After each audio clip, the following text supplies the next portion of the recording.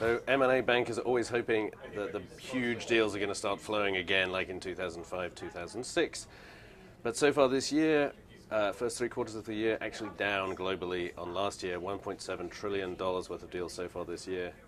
Pessimism, optimism, it's really the same as the last couple of years, right? Yeah, it's not leaping forward the way people want not it at all. I think you've got a lot of factors behind this. You know, companies are thinking, well, we'll sit around, we'll see what happens next. We've got the fiscal cliff, we've got Europe. Yep. There's no big reason to jump in and do deals. And actually, that's helped all of these companies. They've actually managed to return capital to shareholders, and their earnings until very recently have been pretty good. Shocker, things like that. So you know, it's actually why do deals when things are going fine?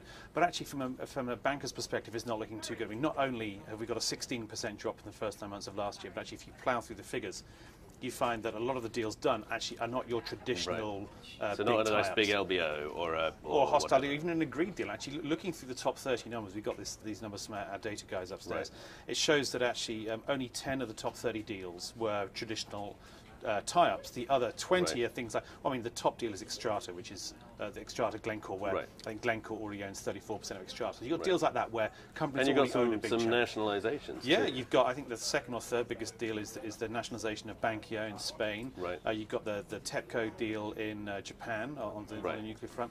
So, and these are not the kind of deals that make bankers whopping fees. Well, not necessarily, but I mean certainly the nationalizations don't. But also you've got some spin-offs in there, and spin-offs. Who gets paid for a spin-off? Is it the M&A bankers or is it the equities bankers? Well, arguably it's both, but you know, you're going to have to split those fees. So compared to last year, where 20 of the top 30 deals were traditional M&A. So, but, you know, we do have some coming through still. Saying we got as Robert Stern's been looking at, we've got this Deutsche Telekom spinning off or selling T-Mobile into Metro PCS. Right. Well, let's talk about that for a second. So, glimmer of hope for a few M&A bankers here with this one. So, T-Mobile and AT&T's tie-up got nixed. The Deutsche Telekom has this asset it doesn't really want, T-Mobile USA, and this is a step forward. It's kind of a small, like, shotgun wedding that's almost a consolation. So what are they doing? prize. They're reversing T-Mobile USA. Yeah, they're reversing into 75% of Metro PCS, and the reason is that they want to do something with this. They know they can't hold in the U.S. because it's very subscale. It doesn't have it doesn't have the iPhone. So why would most people don't really want this? Right. This so you've network. got AT&T, Sprint, and Verizon, and then you've got the rest. Yeah, the rest here. of them. Even Sprint is kind of way back there compared to AT&T and Verizon. Of course,